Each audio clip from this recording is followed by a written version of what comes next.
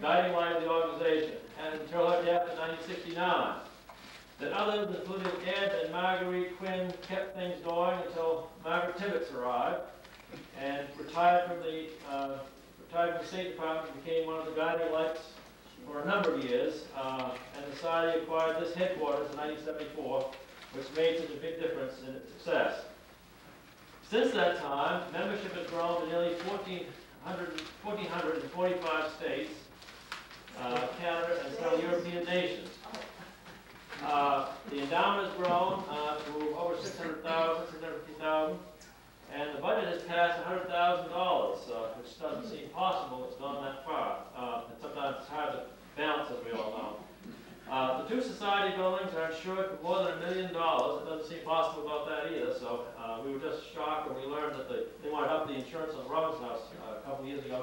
We were all shocked that they wanted to value that. And we have had 40 years of exhibits, publications, special events, and all kinds of fun. This has been a fun organization to be with for so long.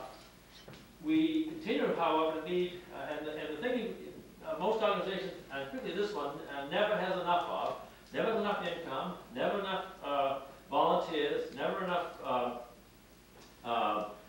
endowment, and never enough good publicity. So those things you always know you need more of. So we don't want to feel complacent by the celebration tonight, because we know we always need more of those. And we also need to build the Robinson House, as we know, addition. So those things are the challenges ahead. But think about what those people in 1966 thought. Did they ever dream that we'd be this far along?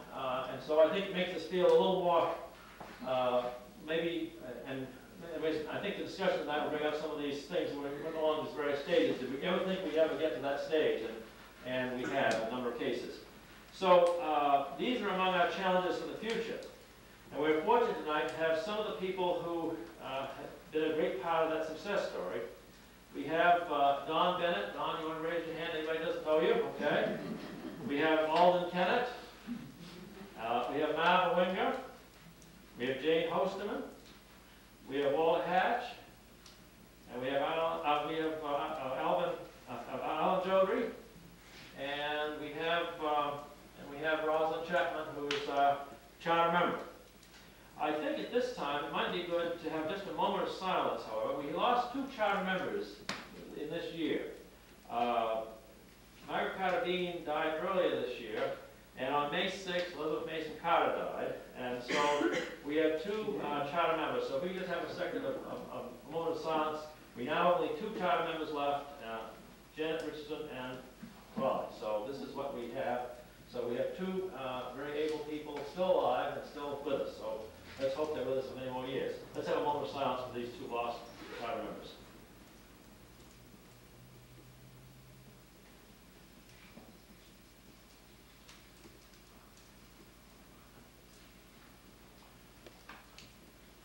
Okay.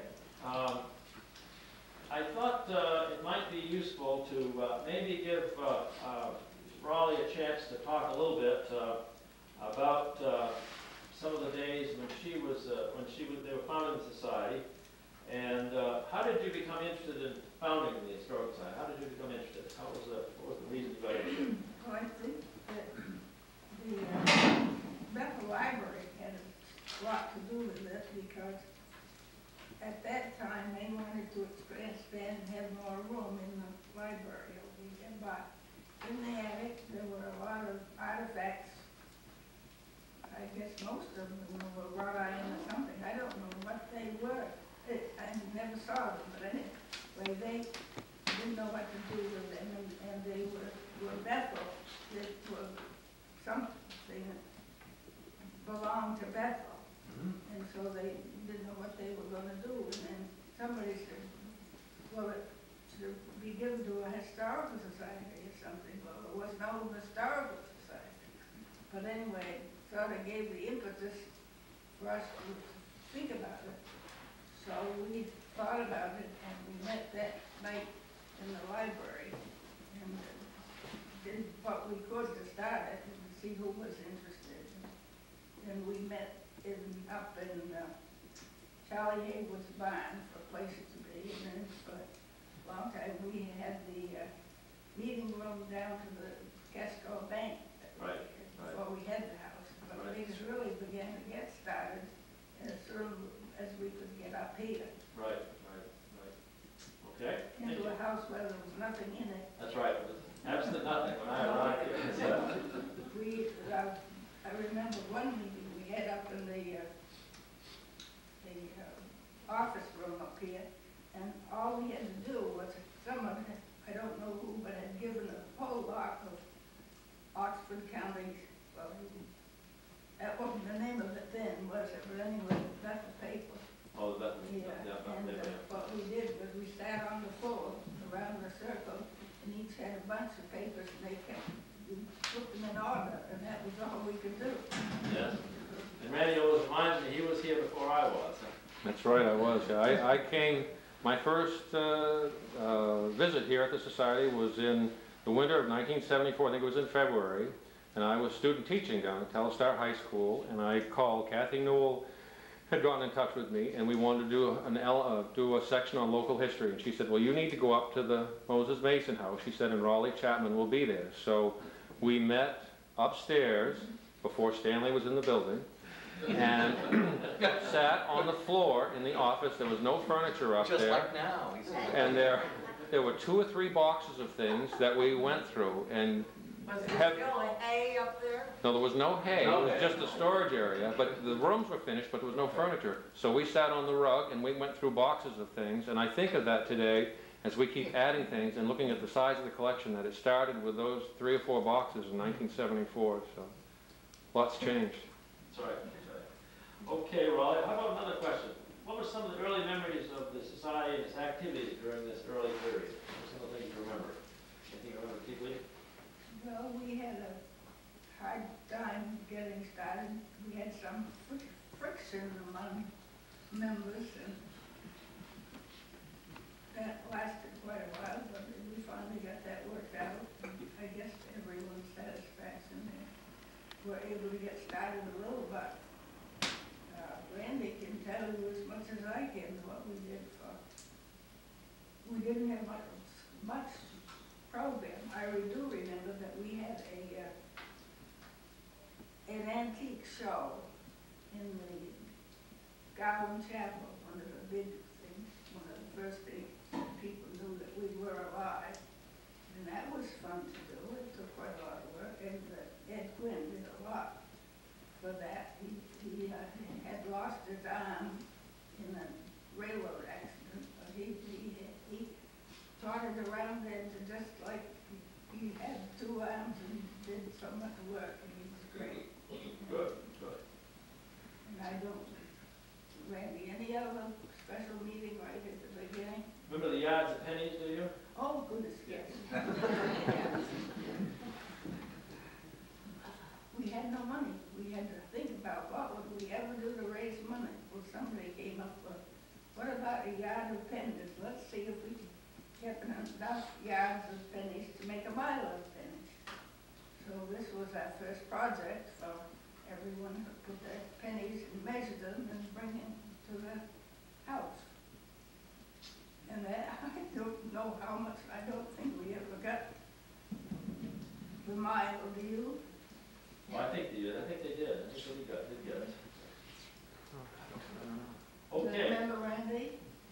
No, seems to me you did. Yeah, Yeah, I think I we think did, too. so. It took a while. Yeah. Okay, what are your recollections of Eva Bean? She was great, and she went right ahead. She knew what to do, and she told each one of us that we would work on some particular story about Bethel way back. So she appointed each one of us what we would do, and at each meeting we would do our thing. Well, that lasted quite a while because there were quite a few of us. Yeah. And I guess that they are still out there somewhere. Yes, that's notes up there that we got from that period. That's right. That's right. And also, she was a great historian, and she was going to find out who lived where and what they did. And she worked on it for a long time, and she left us quite a lot to start with. One of the first collections is her papers up there in the archives, in the Eva Bean room. That's right. Okay, what impressions do you have of others who are child members? Do you have anybody else that you remember well? help from a child, as a child member. Did you talk about? You're all dead wrong. You can tell the story your own way now. That's not fair. We had one lady that wanted to boss us, and she had ideas that we didn't agree with, and she really caused quite a lot of friction, didn't she? That's right, that's right. I think we know what we were just talking about. Okay, move on. Do you have any, what do you think Eva being the other child member would think of the society at age 40? What do you think they'd think of us? I think they would be impressed. Think they would, yeah? And we carried on what they wanted to do? I think so. That's good. We were very fortunate when you decided you were interested in the Bethel Historical Society. I was only good for a summer, remember?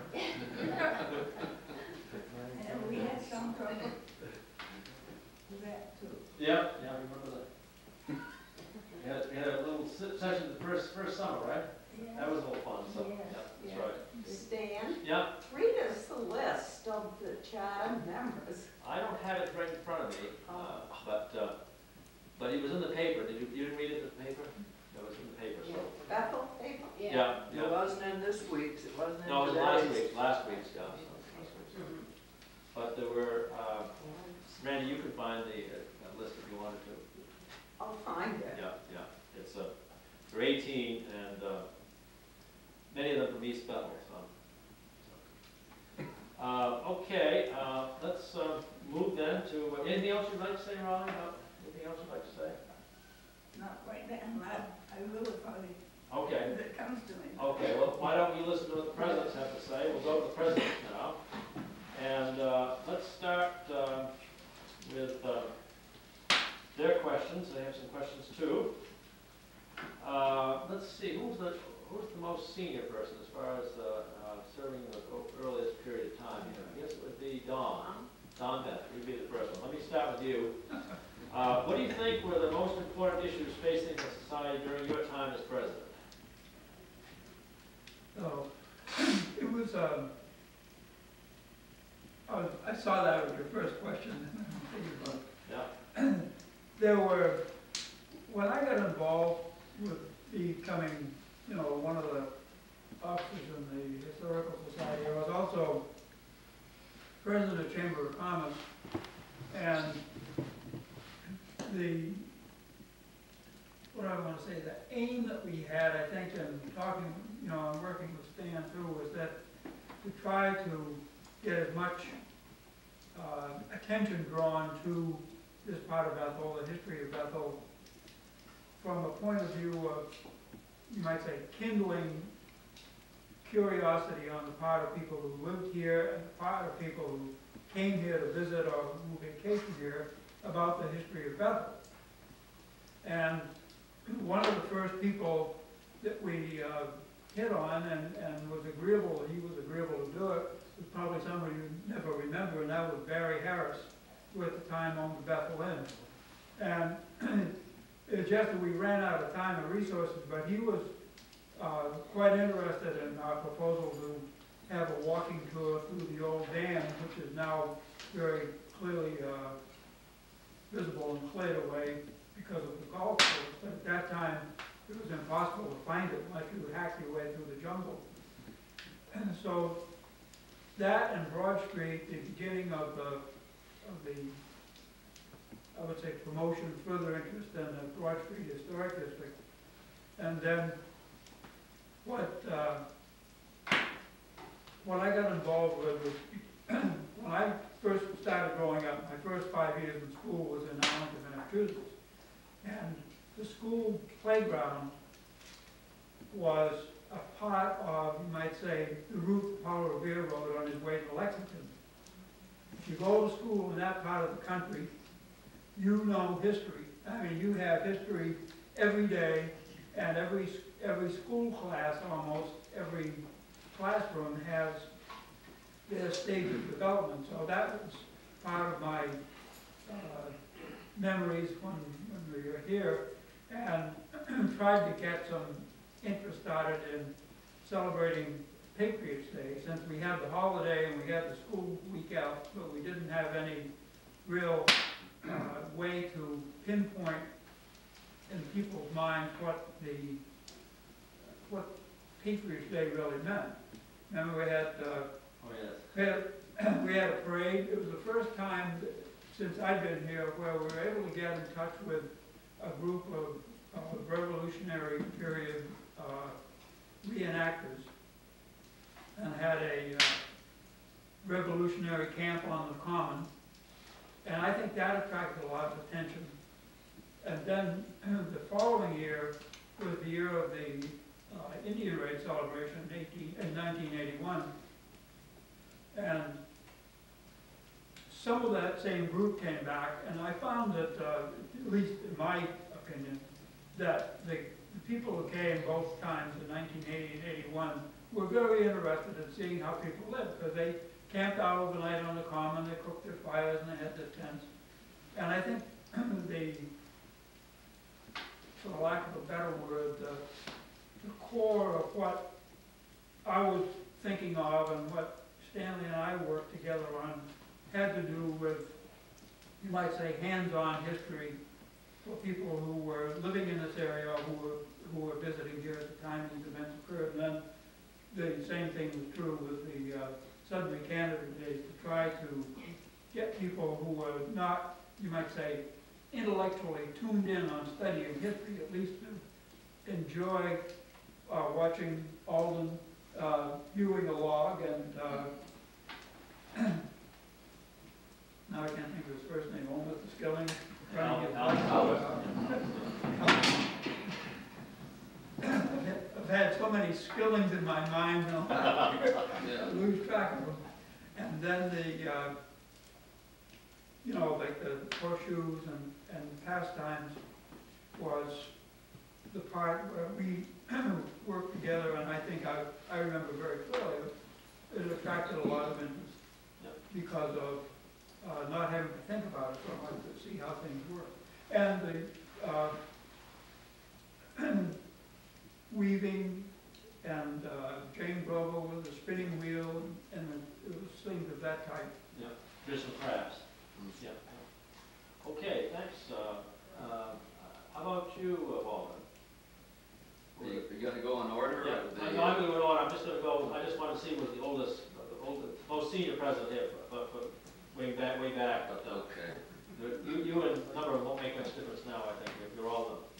But Well, I was lucky to be here when the Robinson House expansion was cooking, so things were very exciting then, having to solve all kinds of problems with the clear title for the property. I guess there was a lien that took a long time for the Bethel Inn to clear. It was sort of a dead lien, but it was still on the books, and until it was cleared, we couldn't close on the property. And so that was one hurdle. that's right. You went down to the signing when they signed the contract. And then they had all these voluminous papers we were signing right and left, not quite sure what we were signing away. Huge amounts of money were passing back and forth. So that was really, really exciting. And of course, about a year, I guess we rented, or Bethel Inn leased it for almost a year, and then we moved in 2000, was it, that we moved in, or? 99. And we moved in 99 or closed in 99? I guess we moved in 99. Yeah, we moved in 99. We closed in 98, I think it was. Yeah. So that was quite a thing. So that was, I was at the right place at the right time, I guess you'd say, to really see something exciting happen right while I was president. I remember I went from a 4 square foot office space to my spacious office now. It's just incredible how that happened. That was a real transformation, believe me. It's a wonderful office that It is a we great kind of office. lucked into up there. Everybody remarks about it. I used to visit there. Yeah. Those two offices are the best offices in town, I think. Yeah. Anyway, so. Lots of light, nice view, terrific. Thank you. Alden? Well, I don't, kind of have to be careful. I come from away. Yes, you do, Alden. Of course, that I'm living here is because I was posted here by the Fish and Game Department. And my original posting was in southern Aroostook County, and up there, I was from outside. Just minor difference, it's the same thing, but it's, you know, difference. And you have to be kind of careful because you don't know the politics of the place that you come into. People are born, brought up there, know stuff they don't even know they know. But I would like to mention my personal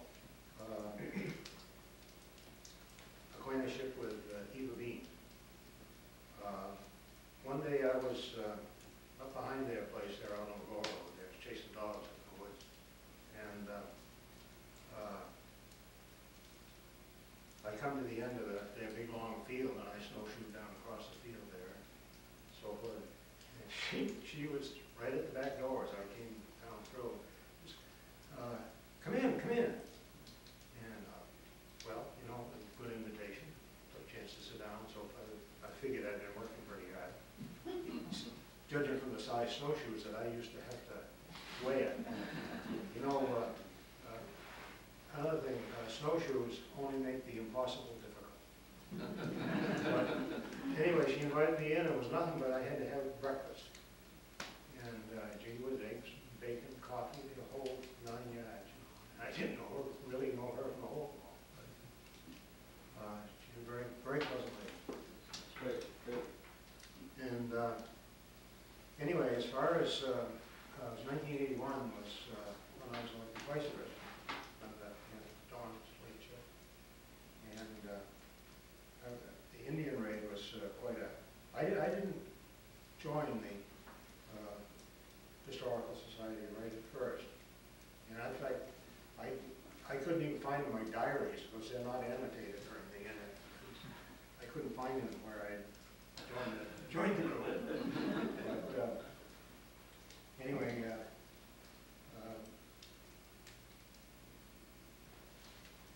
the Indian raid was really the first thing that I really remember that I was kind of involved in, and it had something to do with the militia here. And the most startling thing that's happened is I was killed and scalped that day. I was put up a split rail fence out here on the front lawn, and this rather naked gentleman with a very shot on hair and so forth. But his last name was Siegel. So anyway, he said before this occurred, he says I'm gonna throw you down on the ground. He says when you hit the ground, don't move. I didn't. And there was a tomahawk that came in right in this area somewhere. The next thing I knew, he was standing up holding what appeared to be a gray scalp.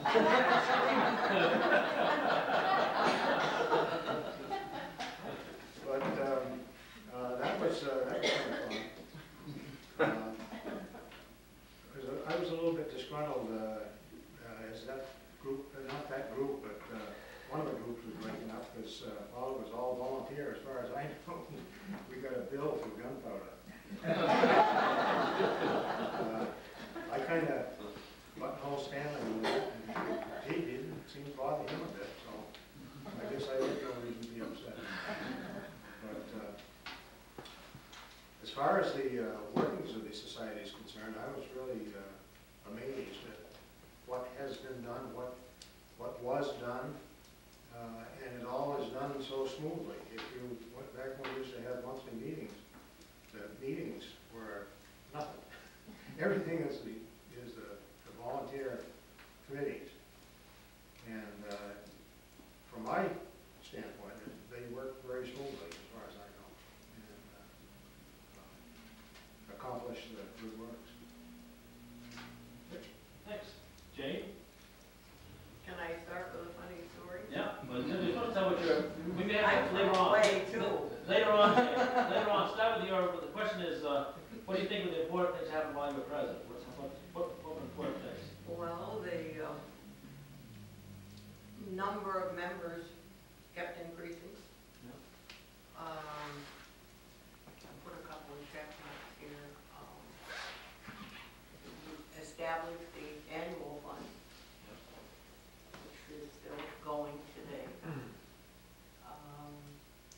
published 2 books, both done by Randy. Well, I guess I ought to give the man whose notes were on the Richardson Lakes that Oh, yeah. Randy took and put into thick book form. I think those were important. Your comment about things moving nicely. I think if you're on a board, it's a volunteer board, it's my thought that you hire professionals or have professionals that really know more than the board does.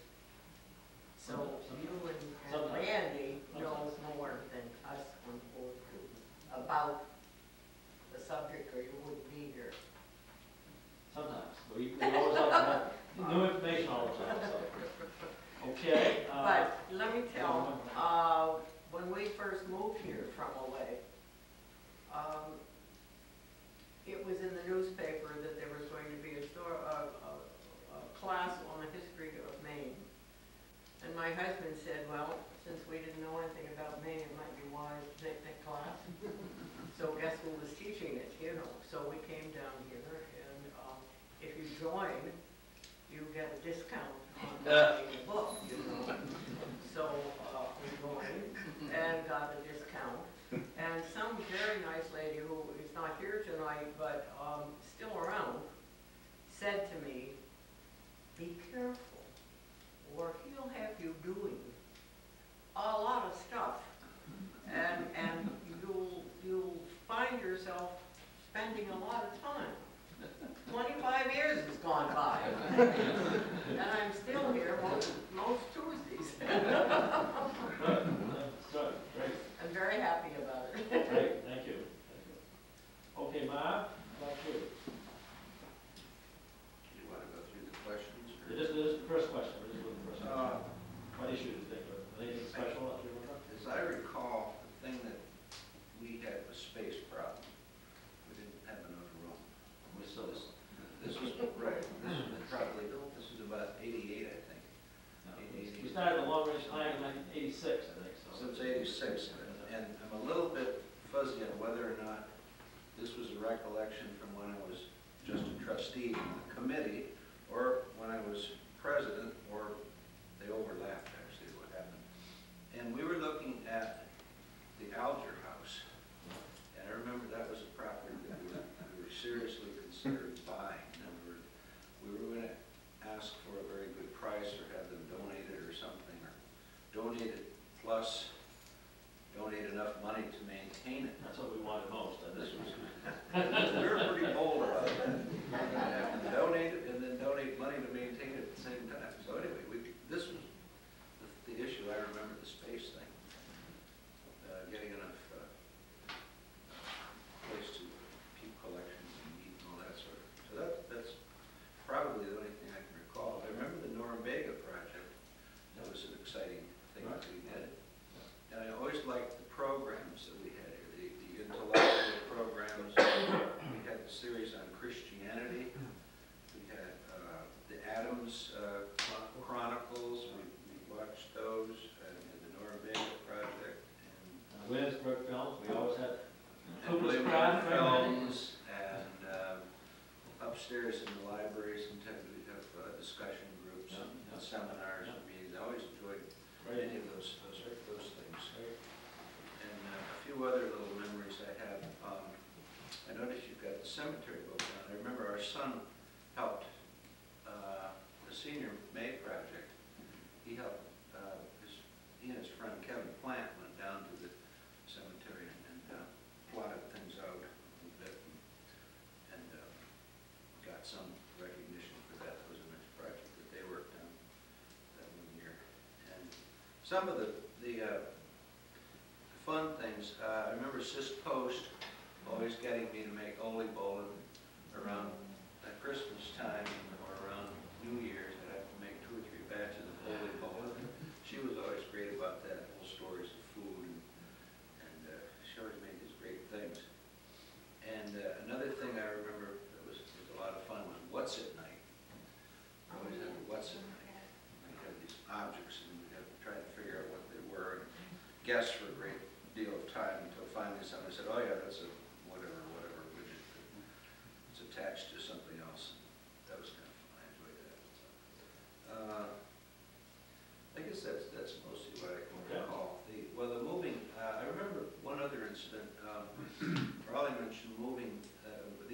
Flynn collection, and I remember moving that from John Todd's barn down to Railroad Street at one point. Yeah. It was a project we had as a kind of a group from Gould went over there. It was a sort of a service project, and we did that. So I recall that. I think that's mainly what I can think of, and I miss all the old faces, and it was nice to see certain people here on a regular basis. Great, great, thank you. Alan? Yeah, I guess I would like to go back a little bit in history to start with. Seems like I can remember when I was a kid watching Dan Durrell work in his workshop in this room here. It seemed like there was a door in this side It here. was, yeah. And as I was a kid, we'd always ride our bikes up there, watch him working and repairing windows and chairs, whatever he did. But he was always working his shop, and he always had the door open during the summer. I vividly remember that. But you mentioned here tonight people being from Way. We wouldn't be much if we didn't have people from Way on our team here. You know, people from Way are the movers and shakers of this outfit. They deserve a lot of credit. And I'll go back a few years, not too long ago, but John Bailey was, the late John Bailey, was instrumental in us acquiring the Robinson House. He was the in-between person between us and the Bethel Inn folks. And I think if it had not been his persistence, we would have probably backed out and never made the thing happen. So he was from away, but he was really interested and tried to help. And one other thing that I can't go off and not to mention it is Walt Hatch and his persistent bookkeeping. Walt has struggled for years and years and years trying to balance the budget. Between he and Al, it's almost there now, not quite. We've read and read it for years and years. And these two fellows are from Way, but they're making it happen for us. And they're insisting we're going to have a balanced budget, and I'll be right there supporting them if they can ever do it. And it goes on to us finally acquiring the Robinson House, and I think at the time, oh my God, what did we take this shack on for? That was my opinion. We were down in the basement, no, it's awful, it still is. But looking back on it, I think it probably was a real good purchase for the society and the community. I think it's helped protect Broad Street. I think what we've done so far has been very well accepted by the public. We have a long way to go, but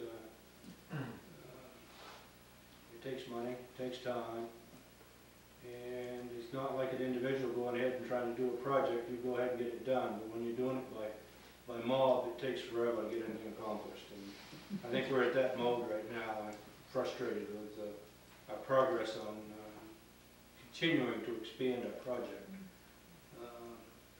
We did get the old L torn down, the old motel rooms, and we thought, well, gee, in a couple of years we'll get going and start a new project. But that's not to be, I guess, for a long time out, perhaps. One thing I do feel bad is we left an eyesore in the back there. Stan says it isn't, but it's an eyesore in my book. It's pretty crude. We didn't put any money into putting the clapboards back and painting to make it look good. It's like we just tore the shack off and patched it up for now. That's supposed to stimulate somebody to come ahead and get rid of it. But it hasn't. Well, it hasn't yet. Be patient. It's only a couple of years, so. So, if we get back to the storage thing, I have to mention that. I think it's a crime when we can't take on artifacts and gifts that families want to give us. We don't have a place for it. And I think that somehow we need to get the momentum going to create a place to store these goodies that people want us to have. But we'll probably get there someday. That's another thing. But we're making progress. Well, and remember,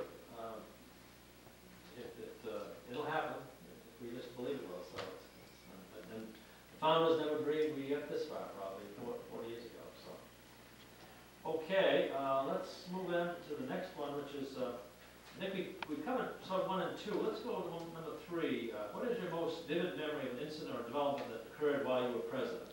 Let's start with Alan. Why don't you give us do you have any incident that happened while you were president that was funny or humorous or interesting or something?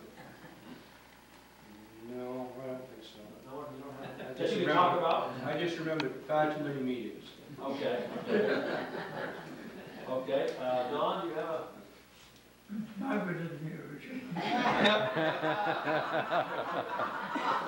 I'll tell you, the vivid memory I have is just sitting there chuckling to myself when Margaret was running, when we would have a meeting of, I guess, trustees in Austin. Boy, it was bam, bam, bam. Yeah, that's right. There was no discussion, it was on to the next item. Okay. Okay. Paula? Well, I have a couple, one trades on what you just said, because there was this one guy that joined the trustees that didn't know that there wasn't supposed to be any discussions. And this one guy, when Margaret said, well, it takes care of that, there's nothing to discuss or something, I said, wait a minute, I have a question. And I got this real weird look from Stan is frowning like,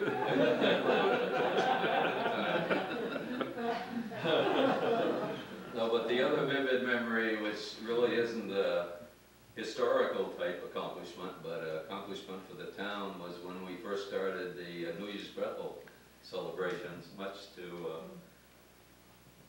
I guess the credit goes to Susan Herlihy for generating the idea.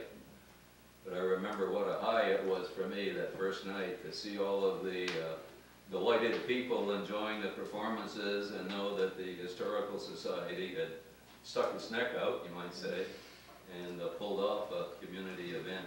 So that was one really vivid memory that still sticks in my mind, was that first New Year's Bethel that we did. Okay. Thanks. Alden? I got a Margaret Tippett story. I think that she used to call the Historical Society a guided democracy, I think is her term. But one thing I remember as president, there's quite a lot of this business when we got time for that. There was another time, I think it must have been a trustees meeting or something, and there was some discussion about a building committee or a committee to look out for buildings or some such. And she was telling about how she thought that, well, probably it should be, you know, somebody from Maine, somebody local. And then she looked over at me and she said, well, they couldn't come from as far away as Massachusetts.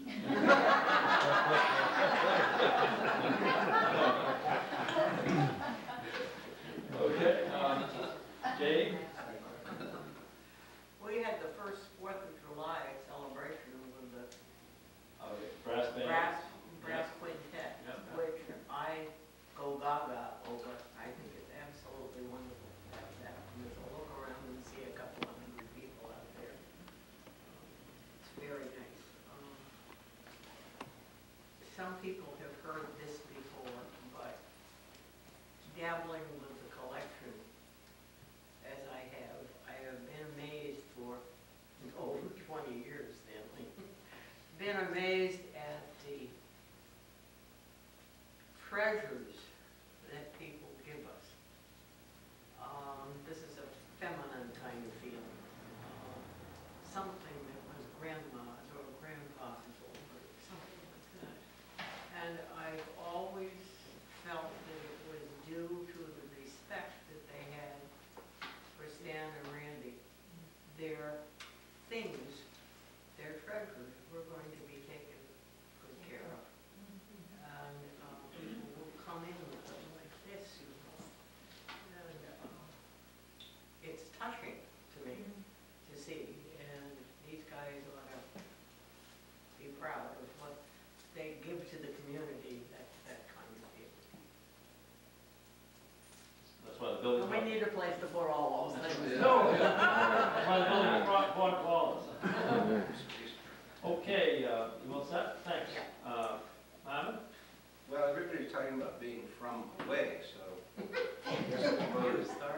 should mention that it came here from Michigan, so that qualifies pretty well. Far, far, far away. And another little thing that came to mind, Walter was talking about the New Year's Eve Bethel. I remember almost freezing to death that night. That first night was one of the coldest cold snaps that I ever remember. I don't know how many below. And I had Steve White's bus to drive. And I could drive a bus, and I'm used to it, but I could not find the heater. To save my soul, I could not find the heater on that bus. So I remember driving somewhere and then leaving the bus and rushing into the house or something and trying to warm up. And then I'd have to do my bus thing, and I'd go out and I'd drive again, and then I'd try to warm up. And then someone else came on who was Sandra Gunther. Sandra, right. And I went and got my boots for her, my LV boots and Yeah, socks. yeah. She didn't have anything but warm enough stuff. Well, the interesting thing is, she's a regular experienced driver. Yeah. And she said, oh yeah, the switch is down here, and she flipped the switch, and the heat came on. I'm freezing to death all day. She was all toasty warm. So, that old bus of Steve's almost killed a whole bunch of us. That's another story. My recollection was 19 below that evening. It was, Oh, I believe it. Randy remembers it well. Wasn't Randy out there with popcorn things? Right, I made popcorn and hot chocolate out here. Outside you made Right, popcorn, and Fran Bernier finally gave me some of those things that you snap and they get warm, and she said, let me put one down your back. So I'm out there, it was really cold, and she put it down my back, and as I moved and made more popcorn, it began to crawl down, and eventually it came out my pant leg, but I was warm, parts of me were warm for a while. It was cold. We had hot chili. Yes, we did. We had lots of different. Okay, let's move on. Maybe we can go. I think we combine the 3 and 4, but maybe we see if anybody has a more humorous story. Anybody have any other humorous stories they'd like to tell about their times when they were president, or their memories of back when you were? Well, I just have one little tidbit. When I was first secretary, the first meeting, you know, you had to write up the minutes and read them at the following meeting. And I was taking notes carefully, and I think it was a previous secretary told me that you don't have to do all that stuff. All you got to do is look at Stan's column in the newspaper.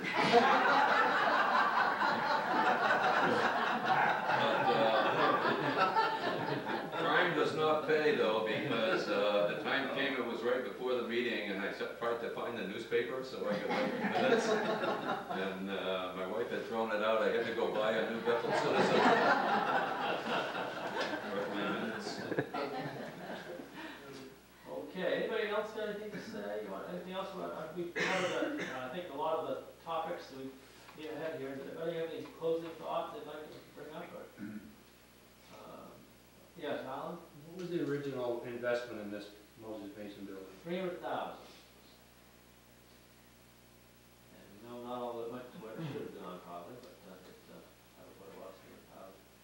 So they haven't, the insurance company insured it for $600,000. I think that's the value they still carry on this building. So, because by that time, inflation, that when they insured it, it's gone up. The original $300,000 to restore this building, and they figured it must be worth $600,000 a day to do it. So, probably more than that now. So. Probably irreplaceable, really. Oh, it is. Well, there's a lot of this part of this building is irreplaceable. That's right. Particularly the murals in the front hall there. So. Anybody got any, from the audience, anybody got any questions or comments that they'd like to make at this time? Nobody got anything to say? Okay. Well, I'd like to, Al Cressy's going to, let me just say a few words. Okay, say a few words. Because I'm not a past president. I was cautioned by Stan to put my remarks. But as the current president, I truly feel honored to follow in the footsteps of these past presidents.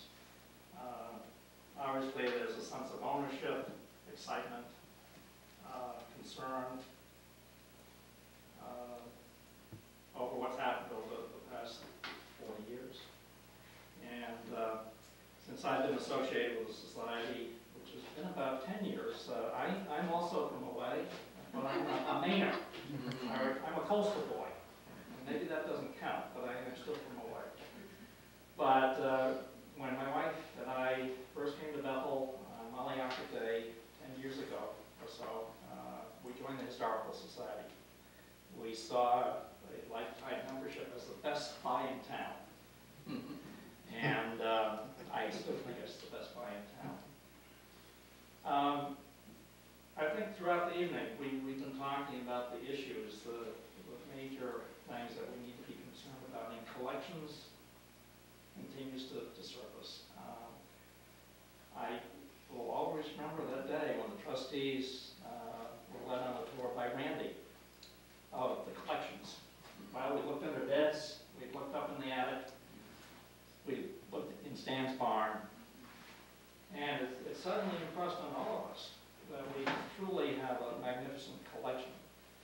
But we need to double our efforts to get that preserved and to be displayed. So the Robinson House expansion is the thing that we need to vigorously pursue. I'm pleased to announce this evening that at the last board meeting, the board approved the concept, a trustees advisory board. This will comprise a number of people that have displayed leadership in the society over the past years to join us as trustees and offer advice. Because there is still that sense of ownership, excitement, and willingness to contribute and ability to contribute. So I view this as a really important step in the society. Stan and I feel strongly that this will help us move ahead to gain the experience, the corporate memory that you folks, among others, offer to us. And there's lots of people out here that could. That's right. So you'll hear more about that as we begin to get people nominated and on board. I'd like to tell two funny stories, at least to me. The first being that at the annual meeting, we have a very illustrious invitee by the name of Piglet of Corner Farm. Piglet had a great time, but almost turned over the dessert table, which really remarkable.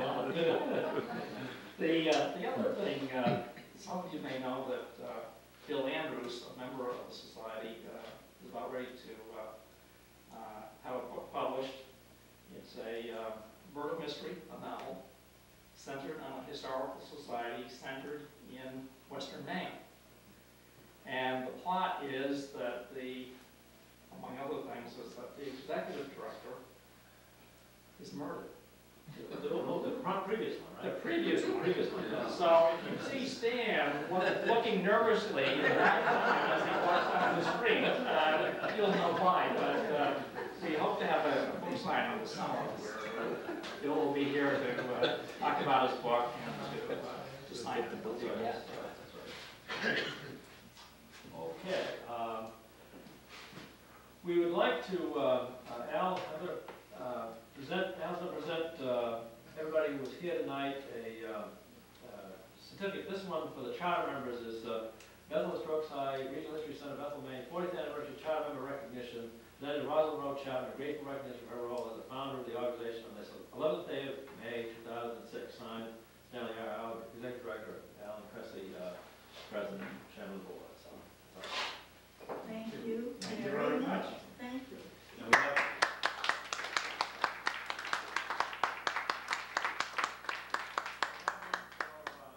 Janet Richardson will send to her.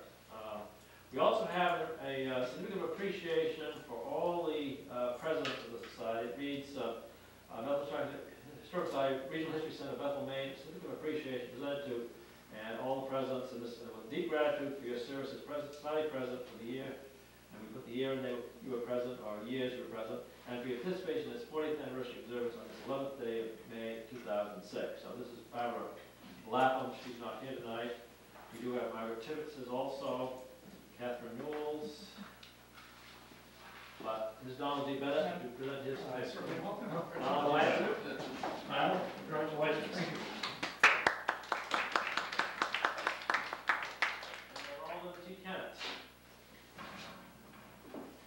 Alden? Thank you very much. And Marvin Away. Congratulations. And Jane Hostin. Jane, it's a pleasure.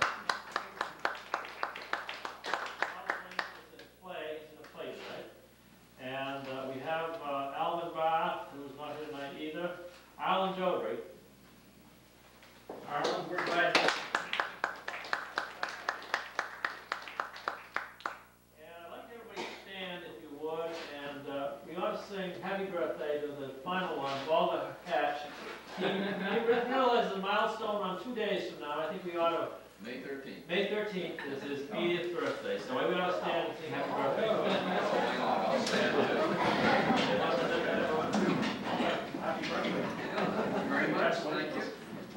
Happy birthday to you. Happy birthday to you. Happy birthday, dear Walter. Happy birthday to you. I hope that the birthday cake to the side will also be part of Walter's celebration too. So, thank you very much, Walter. We appreciate all you've done for us and continue to do so. Okay, I guess we're ready then now for a couple announcements, I guess. We have the, did you want to make an announcement, Randy, about a couple things? Okay. Want to make sure that everyone realizes the Spade Taylor Art Show is coming up on the 27th, and also we have the St. Neva's Day sale, which is going to be, we're having a tent this year on my lawn, as well as on the other side of my house. So, and we're renting space. If anybody needs to have a yard sale, and we have a table for $20. So, and so if anybody wants to come in and help make the sale bigger and better than ever, that we're going to see what happens this year. So it's one of those experiments. So I guess that's the extent of things. We also want to remember 3 weeks from tonight, we will have Earl Shuttleworth here, who will be speaking on Civil War memorials. And 3 weeks from tonight, right? June 1st. And so be sure you come to that if you can. It should be a great program. And I'm delighted because it fits in with our Civil War theme this early. As you know, that we had a Civil War course earlier this year. And it'll be one more capstone in that wonderful experience for a lot of people. They really enjoyed it, and I really enjoyed doing it. So thank you very much. And I think that, what did you say? You mentioned the exhibits. Oh, the exhibits, yeah, the Civil War exhibits are there from that course. So if you want to take a look at those, if you haven't seen them. Okay, I think we're going to try to get a picture of everybody up back here if we can. And then we're going to cut the cake, and so that'll be another whole part of the ceremony tonight. So don't move here, and we'll try to get everybody maybe standing up, I think, to get a picture. And get closer together and try to get a picture of everybody who is here tonight. And and Deanna's going to try to take some pictures, and I am too. So, and Jack wants to be sure they're good, clear pictures, don't you, Jack? So,